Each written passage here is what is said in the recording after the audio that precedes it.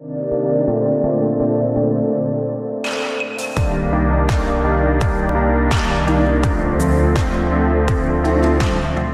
there everyone, my name is Fairy or the Hedge Witch, and welcome back to my sacred space. This is the third and final video that I'm filming in my clump of video filmings today.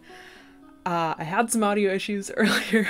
I'm hoping that everything is fixed, so hopefully this one goes smoothly.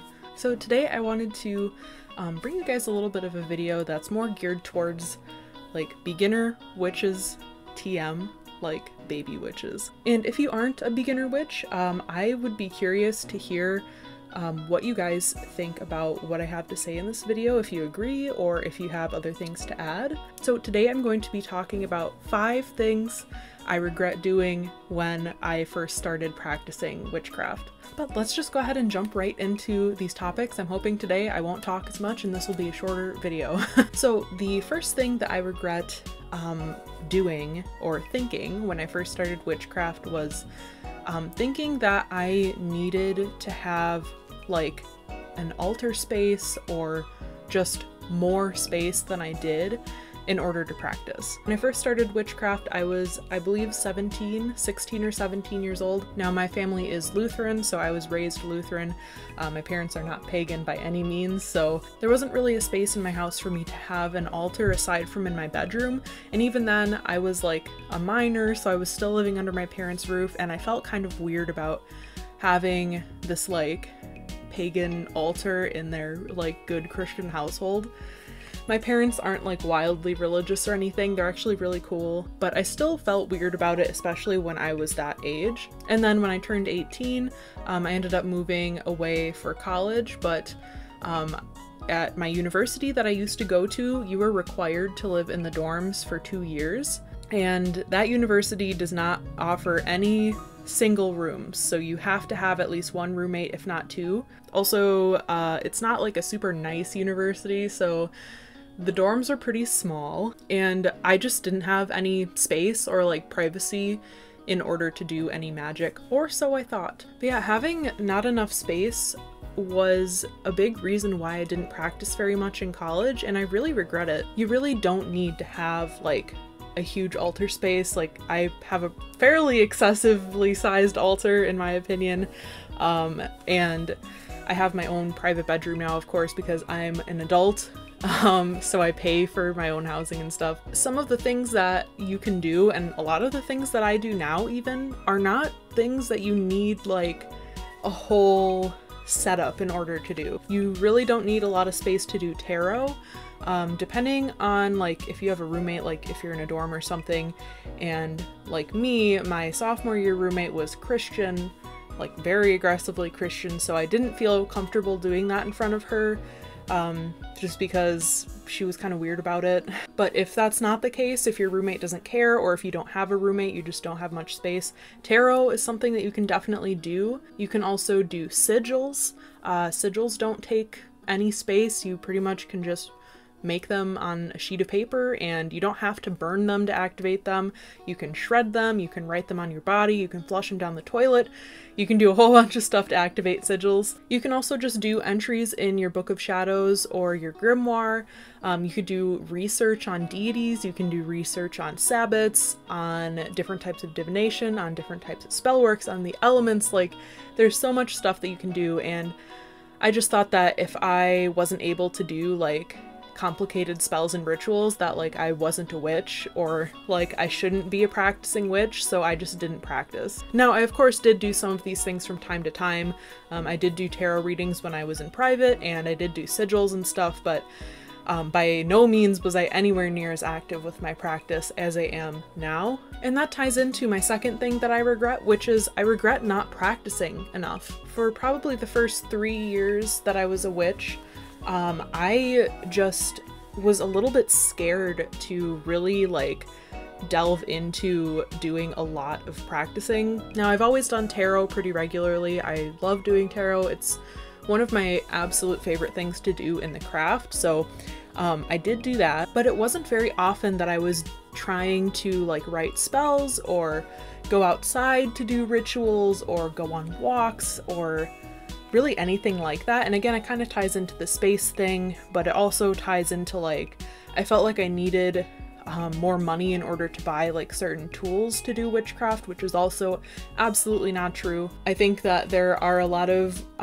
witches and pagans online that make you think that you need to buy a lot of things in order to be a witch, but really all you need is your own two hands to do magic. And in my head I knew that, but I felt like in order to be a real witch, like everybody that I was watching, that I needed to have, you know, XYZ tools, and I just didn't have the money for that. So then when I did have my own space and I was able to practice more, I felt more comfortable practicing more, I felt like I was years behind where I should have been.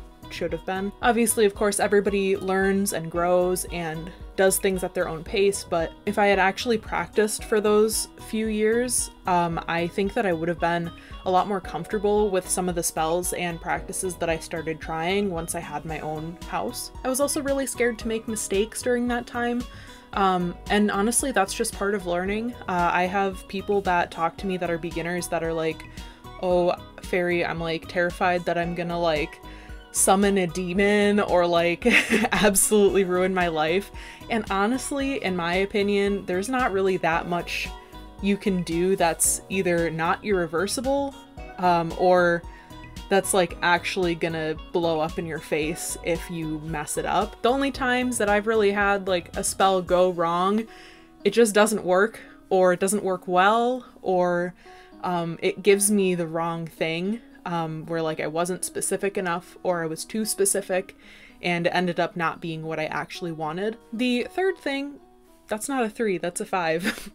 The third thing that I regret doing as a beginner witch was not exploring more paths. So maybe this is just me, but I feel like everybody on social media, if you ask them like what type of witch they are, they always say that they're an eclectic pagan or an eclectic witch or eclectic Wiccan. If you don't know what that means, it pretty much means that that person just picks and chooses different practices from different paths and kind of does a little bit of everything and makes it into their own thing. And I think that when I heard that the first time, I was like, okay, so for example, if I was a green witch, I would only do herb magic and nothing else. And I was like, well, I want to do more than just herb magic, so like obviously that means I'm an eclectic pagan, when that isn't really the case.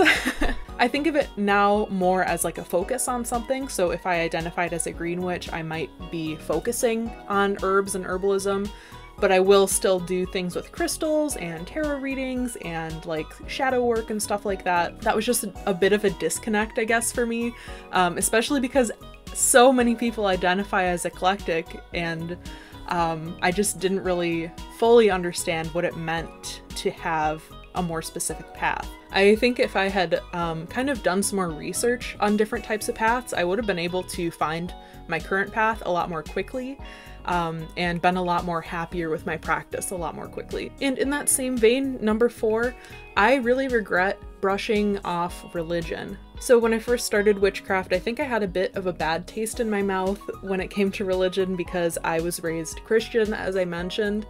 And I just really was like, all right, listen, I'm an adult now and I just really don't want to do any religious stuff. Like, even to this day, I don't really believe in like literal gods in the sky. That's not a thing that I vibe with. And I had a vague idea of what paganism was and what it meant to be pagan, but even though I knew it wasn't like an organized religion, I still just like wasn't interested in it at all. But once I started practicing Wicca and then subsequently just paganism later on, I found that it really gave me like a greater sense of purpose and more focus in my spells, I guess. As you guys may or may not know, I work with the goddess Bast or Bastet from the Egyptian pantheon. And while I said I don't really believe in like an actual physical god or goddess that exists somewhere, I do believe in the spiritual energies of different gods and goddesses and those different archetypes. So it's really helped me focus my spells' energies by calling upon certain deities that can kind of help really focus the energy of my different spells. It's also really helpful to have like spirits around you that you talk to regularly and that you interact with regularly. I feel like they help me a lot when it comes to like divination and tarot readings, and sometimes they'll do things to get my attention. Of course, you don't have to be religious, absolutely not.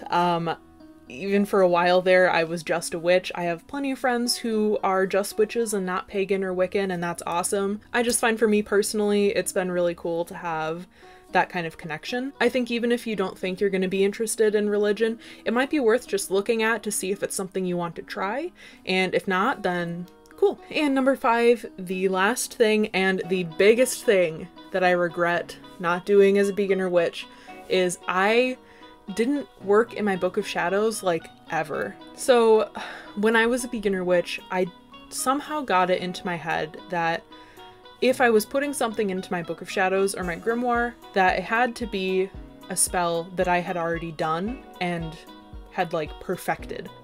I was gonna say it's ridiculous. It's not necessarily ridiculous. I'm sure there are plenty of people out there that that's what they do and it works for them, but I really regret doing that because there are tons of spells from my early days of witchcraft that are just gone. Like there's no record of them anymore because I like made them up on the spot, and I was like, well, if this works, then I'll write it down and, you know, tweak it and stuff, but I just never did, or I forgot, and like if I had just written it down to start with, I would still have record of these spells and I would be able to look back on them to see how I've improved, to see if I wanted to use the spell again, maybe to like offer to beginner witches as like, hey, here's a good spell that I used once for this thing that you might like. I just lost such a big chunk of time with my practice. Like, if you guys watched my Book of Shadows and Grimoire tour, there's like not that many spells in my Book of Shadows. And it's because all of them are just in my brain, and they're gone now because I have awful memory. And I wish I had like recorded my experiences more, like after a spell, how did it go? Things with like the shadow people that I was seeing, any paranormal experiences, more research. There was just so much stuff that I didn't write down. Or I was like, oh, I'll just bookmark this and I'll write it down later, but then I would just never do it. And I think I was just scared because I wanted my book to be like perfect, when in reality, like it's not meant to be. It's supposed to be a living embodiment of my practice, and it's supposed to like move and change and develop with me as I develop as a witch and a pagan. That's just really my biggest regret. If you're a beginner, I really urge you to record what you're doing. You don't have to share it with anybody. It doesn't have to be fancy. It can just be a pencil on some lined paper and you write out like some words that you said during a spell and the ingredients, or you write down your sigil that you made and you keep that. It just really sucks, and I wish I had more to show from my early days, but I just have nothing. So that's all I have for you guys today.